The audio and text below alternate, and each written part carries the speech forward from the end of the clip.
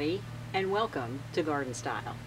Well, today we're just a few days out from the fall equinox, and I am so psyched to start planting up some new fall containers and start freshening them up.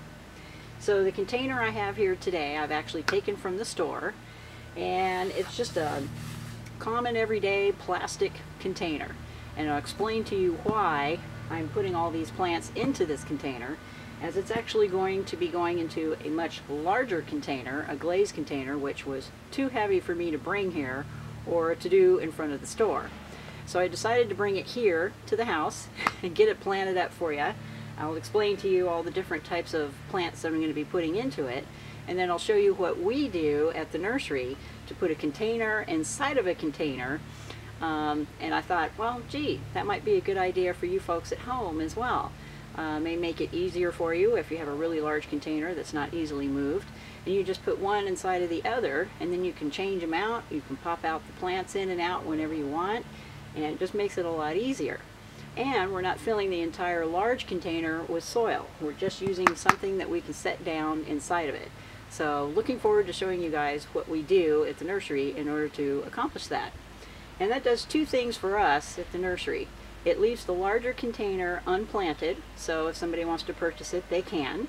And at the same time, it helps dress up our front porch or our front entryway into the nursery, and just makes it easier for us to be able to pop things in and out as the seasons change to keep it fresh for our guests when they come into the nursery. So I've already put a very large kind of grassy type plant in here. It's got kind of a burgundy color to it, and this is called New Zealand flax, and this happens to be the purpura version, or purple. And New Zealand flax, I fell in love with these types of plants years ago, as I find they're extremely tough. They can put up with drought conditions, and they do very well up here in the Northwest. Their zones go down to zone 6, so they can withstand winters really well, and they're evergreen, so they don't die back. They just get bigger and bigger as the seasons go on. So this guy is actually considered a baby compared to how large it can really get. These can get up to 6 feet high, and they do have blooms once they have matured enough, and they get these long stalks with these feathery type plumes on them when they're mature. I have yet to see any of mine do that yet. I'm not sure how old they need to be in order to create those blooms, but I have some here in my yard that have been here a while, so I'm anxious to see over a couple of seasons what they do and see if they'll bloom for me. But anyway, the main reason I put it here in this container is this is going to be our thriller plant. This is what's going to sit in the background, and you're only going to see this container from the front and maybe the two sides. So I placed this plant towards the back of the container, being we're going to be seeing mostly the front. So this will create our thriller in the very back, creating our background. And then I went and got a euphorbia plant, which has this awesome texture to it. And this particular one, they also call it spurge, but this is a euphorbia ascot rainbow, and I'll put the name right below the plant. I have found in some of my past videos you guys prefer to see the names as I'm talking about them, so I will oblige you and start putting the names below the plants for you rather than making you wait till the end of the video. So anyway, I've always liked euphorbias. This is another really drought tolerant plant. It can put up with dry conditions. It loves full sun as well as the flax. And this is good down to zones also 6, so minus 10 degrees. It's another really tough plant. But the reason I chose this was it has a really pretty variegated leaf to it, and the new growth comes out with kind of this auburn orange color on the tips, which is fabulous, being we're trying to put in a fall container. So that's going to be going in the pot as well.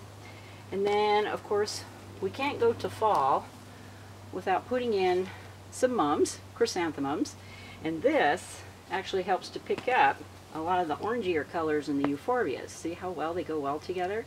So we're going to put these in the pots as well, and they'll help contrast with the flax in the background.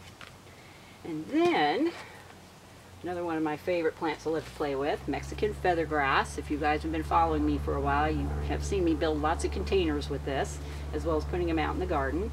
But I like the feather grass just because it's soft, it's feathery, and just kind of softens the entire planting once I'm done. So you'll see where I'm placing that as well.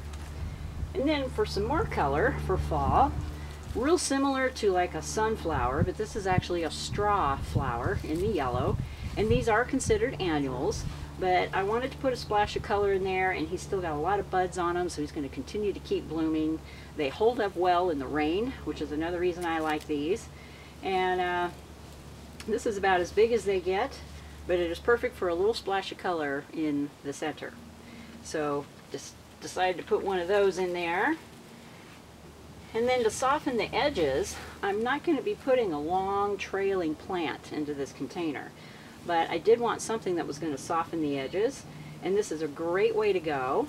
This is called a carex grass, or Japanese sedge, and this is the golden variegated version of it.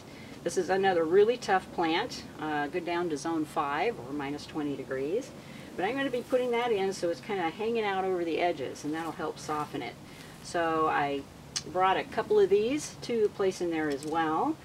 And of course, no fall container is complete without a little bit of kale to put in there. And this is an ornamental kale, and you can see how beautiful the leaves are turning now in purple. And these can withstand frost, like frost after frost. These are tough. In fact, I've had these last me all the way until spring, until I'm ready to yank them out. But they do very well in cold conditions, and of course add a little bit of extra color and texture, as their leaves are very frilly on the outsides. So just can't see a fall container complete unless you put in a little kale or a little ornamental cabbage in the middle of it. So there you go, brief rundown on some of the specimens I'm going to put into this particular container, and I'll zip you through this video. You'll see real quickly how I'm putting all this together, and then I will take all this back to the nursery and put it inside this larger container so you can see what we do, and maybe this will be a good idea for you guys to do at home as well. So let fall begin. Here we go.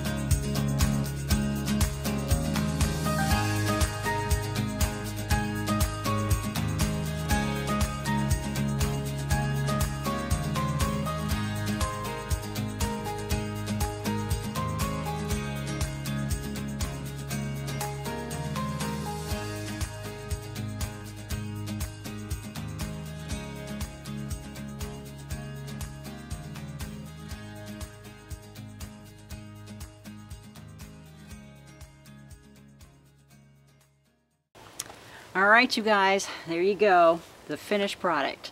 Another fall container complete. So I'm getting ready to take this down to the nursery and place it into a larger container. You guys can watch us do that so you can kind of get an idea of what it is I'm talking about. And in the future, we'll be doing definitely some more videos regarding some more ideas for fall containers. And later on, we can always pop some of these plants out, replant them somewhere else, and replace them with some small evergreen shrubs in preparation for, I gotta say it, winter. So most of these containers usually last a couple, 2-3 months, depending on how the frost is in your area and how severe winters get and how early they come along. But here in the Northwest, we are good to go, at least until November, as we start creeping closer to the holidays. So what a great way to freshen up your containers and brighten them up. And if I didn't mention it before, there's several of these that are perennial that will come back the following year. So you can either leave them in your containers or replant them out in the yard somewhere as you freshen up for the holidays. Okay, of course, any questions or comments, you can leave them in the description box down below this video, or you can get a hold of me at gardenstylenwest.com on my website, or my email at gardenstylenwest@gmail.com. Hope you guys are having a fabulous fall. I wish you a happy equinox, and we will definitely talk soon. Bye for now. So there's the large container. And I'm going to show you what we do on the inside. You can see for the glare. We just took another pot and put it upside down, and then we're going to put the other container on top. So here we go.